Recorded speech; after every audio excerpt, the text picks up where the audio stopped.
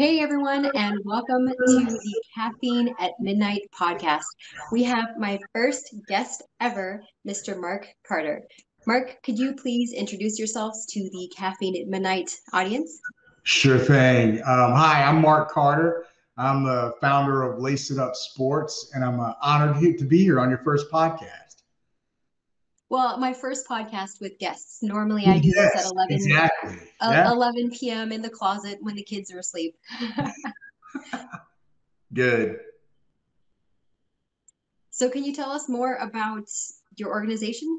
Absolutely, absolutely. My background has been around athletics for a long time, both coaching, mentoring, having my own family, myself involved in all different levels of athletics. And for me, we founded Lace It Up Sports back in 2010 with the idea that we would provide an atmosphere where we can teach life skills through sports. And what that really means for us is, and this is not limited to guys, it's whoever.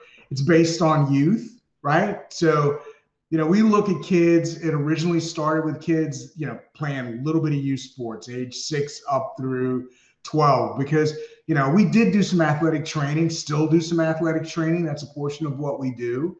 But I think with a lot of the areas where we do leadership type functions, we've extended it now to where we're looking to work with more and more high school students.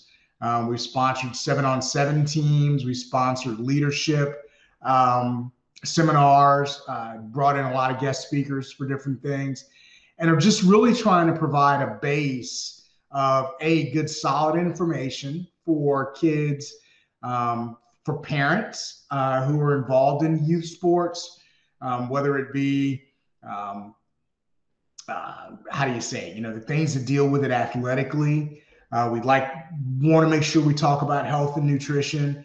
And then we also want to talk about kind of things as the kids get older. What happens when, maybe you're starting to be recruited or you're looking for avenues for training for certain types of sports. And the whole thing, though, is really to have an attitude of fun and a good spirit about it. So, yeah, we're really focused on trying to provide a holistic training and mentoring atmosphere for kids that way, and parents too along the way. Yeah, absolutely. That sounds great. Are most of your members in a specific location, or do you reach people from all states through virtual programs? Well, we can do virtual programs. We originally started this in the Chicagoland area. There's still some folks there. We ran some 7-on-7 football teams, some other types of training camps there. And now we're in Chattanooga, Tennessee, with connections in Atlanta and also still in Chicago. But we can do virtual stuff too. Yeah, I think any of the materials that we develop, any of the things like our podcast and some of the other things that we do are available to anybody, anywhere, and we're open to working with people everywhere. That's great. All right. So my next question for you then is, can you tell me about a memorable caffeine experience, either really good or really bad? Or if you don't have a memorable experience, can you just tell us like how caffeine plays a role in your day-to-day life? I'll add a couple. I think I have two. I'll give Okay. it to you a little bit that way. Remember very vividly, caffeine two ways. And this is kind of what I thought about with Lace It Up. I remember my own experience with caffeine, training as an athlete in both high school and in college, and between studying, trying to maintain, a certain level of awareness, awakeness, or whatever we want to call it. Mhm. I can think of a time. I can think of a time where, just going back far enough before you looked at really kind of the caffeine options that we have now. You had coffee, Mountain Dew, Coke, and some other, powders, of course, that we thought we had. So literally, it was a matter of, hey, if 2 is the recommended dosage of no dose, then maybe 4 are better. You Yeah. know, and between the disorientation that it brings to you, because I'm taking too much. I just remember thinking, oh, this is going to really help out, but just feeling like garbage when it was done. And really not being able to focus the way that I thought I could focus from using the caffeine that way, you know. And then so it was at times, there's been times, you know, you kind of figure out with coffee, whatever else, how to kind of make it a little more palatable, a little easier for yourself. Man, I can very well remember times like, okay, I have training, I've got, you know, study for a final, all this other stuff going on. So it's like, yeah, you know, I'll just pound this stuff and stay up. I mean, I don't think I slept for, you know, like 3 days, you know, and then my hair looked like Don King's, you know, so it was not a good experience. Yeah.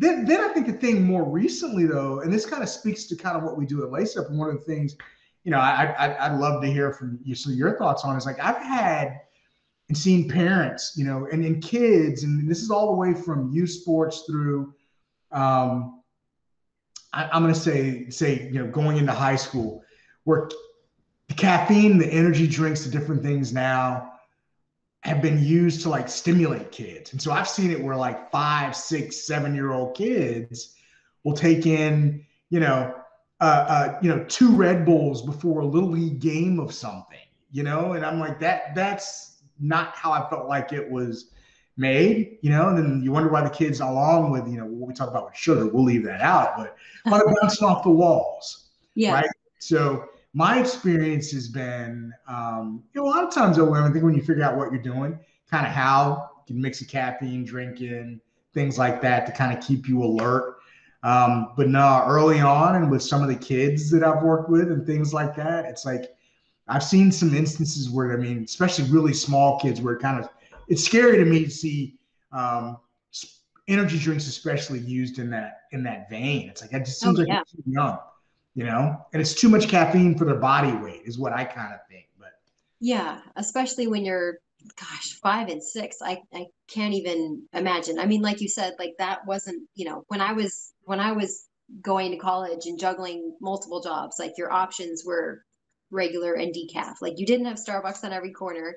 Energy drinks weren't really around yet, and so there weren't a whole lot of options. My mom used to work night shift and use Mountain Dew, so like we've mhm. come so far, and there are Yeah, so many different options, but still not really any of them are meant for 5 and 6 year olds. yeah, yeah. And I think one of the interesting things, you know, for me was, you know, I grew up in Florida, right? And growing up in Tampa, you know, with a large Cuban community there. I mean, the café con leche and just the Cuban coffee was always there with the little tiny shots, man. But it had a lot of kick. That's kind of how it was. But it's interesting to find that use, you know. And one of the things we try to do, like I said, at Lace It Up, is really to make sure that kids are getting the good information about kind of what to put in their bodies, and, you know, how to optimize energy while they're training, you know, and how do you use downtime, and how do you come off on the other side of it? You know, it's always kind of one of those things where along with um, the behaviors, right, that you try to model for young athletes, that they can carry over into other parts of their life, right? Being, you know, again, being concerned about how they eat, how they rest, and things like that. You know, how do you say these things that you can go drink and they tout all kinds of benefits? You know, what's true, what's not, and how do you make your way through it? Absolutely. So this is the part of the show where I like to say, do you have any questions for the caffeine expert, being me? Do Yeah, you have a question for me? yeah, I do. I really do. And this to me deals with, again, we're talking about anywhere from little kids, 6, 7, 8 years old, all the way up through, you know, kids who are getting ready to go to college, 18, 19 years old. What are some of the things that you've seen? How would you, kind of, how can you communicate what maybe the benefits of energy drinks are? Mhm. Probably a two-part question. Are there any things with some of the other items you find in energy drinks? You know, are there any things there that you say, well, there's ginseng or these other things there that would be good or bad, or, just how do you kind of assess it in stages for young users of caffeine and energy drinks? So what have I seen in terms of energy drinks and children, in terms of like trends as well as different ingredients that they should look out for as they approach the energy drink market? Absolutely. Okay, so that's a great question. In terms of trends, one of the papers I read in the British Medical Journal about caffeine intake among youth and adolescents was looking at how many minors, basically, like how many kids and adolescents and young adults consume caffeine on a daily basis. And they found that those that had more than two servings of energy drinks, they didn't really get into the ingredient combinations per se, but they Hmm. found that those that had at least two cans or two servings a week reported more headaches and dizziness and gosh, what was the third one? It was like all symptoms of caffeine overdose as well as caffeine withdrawal. It was dizziness, headaches, nausea, and like a temper, like being upset. So like uh, you have all of those symptoms when you're going through caffeine withdrawals as well as when you've had too much caffeine. So if minors are experiencing any of those symptoms, they want to maybe reevaluate how much caffeine they're getting. In terms of recommended caffeine, the U.S. American Pediatrics, gosh, I'm butchering the name, American Academy of Pediatrics, I think, Yes. in the U.S. recommends that those under 18 don't have more than 100 milligrams of caffeine. So 100 milligrams is what they say is in a standard cup of coffee. So Okay. essentially, if you're less than 14, I don't recommend any caffeine at all, like period, zero. Wow. Because Okay. Okay.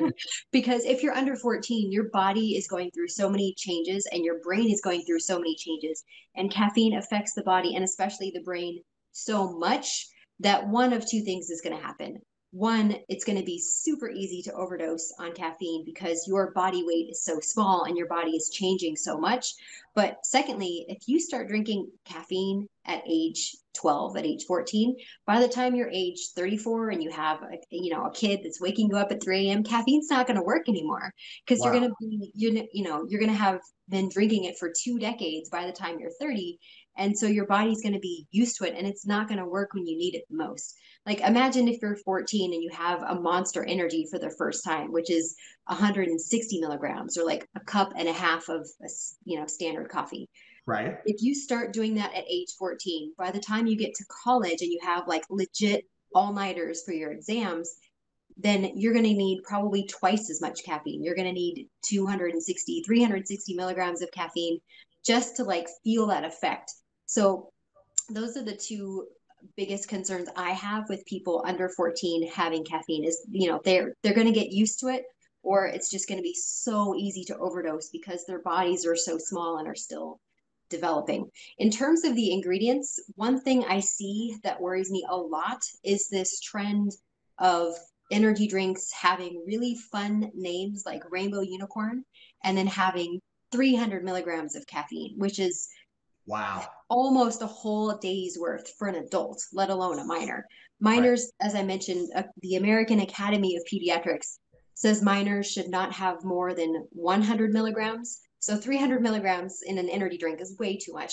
For an adult, you can have 400. So even those 300 milligram drinks are almost too much for an adult.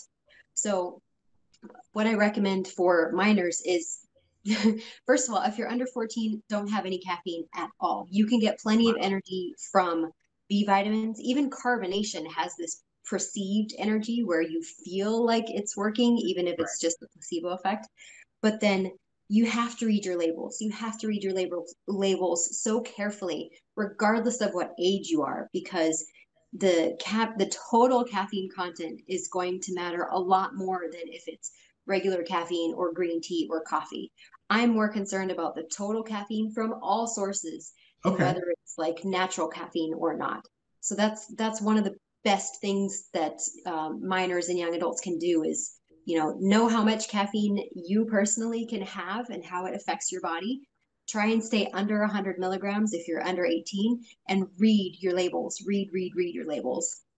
Wow. Okay. That's really cool. Helpful too, because The other thing that pops up, kind of in conversation, this is like the combination of caffeine and sugar too. Yes. And of course, kids are going to be attracted to the sugar, and that helps. But another question, and I hope you don't mind answering a Bring it second. on. Yeah. What are some of the signs of like the signs of literally the caffeine overdose, the caffeine withdrawal in a kid? I mean, do you see anything to deal with heart rate, any of those types of symptoms?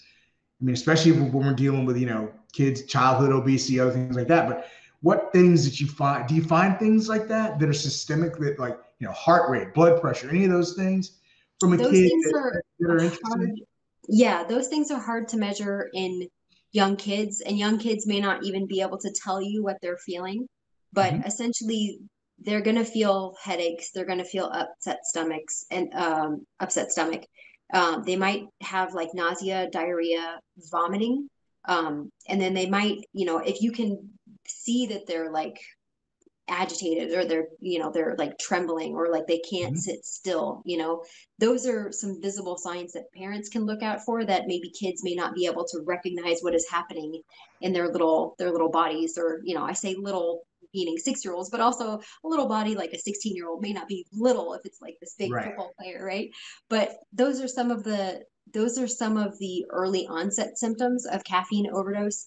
When you get to like the higher doses, like 600 milligrams, a gram, that's when you start getting into like the heart arrhythmia, um, even blood pressure. Like caffeine increases your blood pressure a little bit, kind of like the equivalent of when you go up a flight of stairs. Like you can feel your heart rate and your blood pressure increase a little Right. bit temporarily.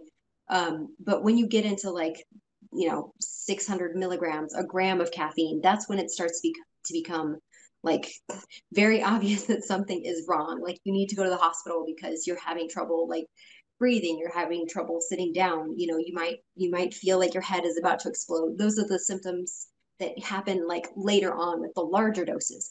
The smaller doses, the early onset symptoms are going to be more like with the stomach, the upset stomach and the headache. Okay, cool. Cool. I mean, that's great information, because you just wonder, how it affects how it affects you personally, but Yeah. you always wonder, it's like, okay, I'm working with these kids and stuff, and it's like, and that you see them drinking these things at sporting events, the huge cans, and you're like, Yeah. oh, I just wish, but then there's the appeal of Mountain Dew and other things like that too, that maybe not be energy drinks, but again, we know where they're kind of loaded with caffeine. So, Mm-hmm. oh, that's great. That's cool. Well, and That there's helps me out a lot.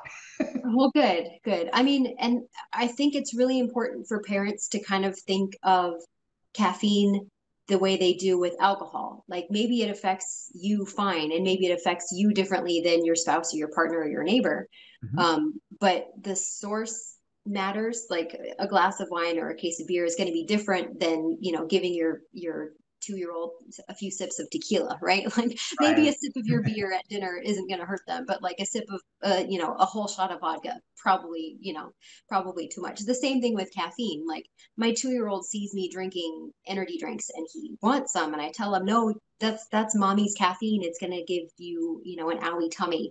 And so he knows that at age 2, he knows that caffeine is not for him, just like he knows that, mommy's alcohol is not for him. So if Yeah. parents think of caffeine and alcohol the same way, and teach their kids about moderation the same way that they do with alcohol, I feel like that's a good approach to it. That kind of like helps you understand that it's not for you. Mommy can drink it, daddy can drink it, but this is not for you, you know? That's cool. That's good. I mean, that's a great way to think of it too. I've never thought of even framing it that way, but that's a really good way to think about it. Yeah, Yeah. cool. Great. Well, we're running out of time here. I feel like you and I could talk all day long, which we definitely should. We should definitely talk some more. I could come on your podcast and we could talk a lot more about, youth and Yep, we caffeine. will. So for today, is there anything that you would like our listeners to know, or anything else that that you want them to know about you and your organization before we sign off? Yeah, just you can find us on Twitter at Lace It Up Sports. You can find us online at laceitupsports.com. And again, we're putting out information that we think is helpful to parents, kids dealing with, like I said, youth sports, leadership. And we have a podcast that we do called 3 Men in a Pigskin. That's a little more for the football loving adults. So it's a little bit separated from the kids stuff and the youth stuff, but it's still a lot of fun. So literally any information people want to know, some of the folks that we've got working with us, we've got some ex-NFL players that help out. We've got a lot of people that like you, for instance, that come to help on the sports nutrition side. So any of that's available from the website, and we're happy to provide that information when folks like. And I can be reached at mark@laceitupsports.com. Perfect. And I'll put all of that in the podcast show notes and in the YouTube description and everything. So thank you so much, Mark. I've really enjoyed this chat and we appreciate your time. Thanks for joining the Caffeine at Midnight podcast. Thank you.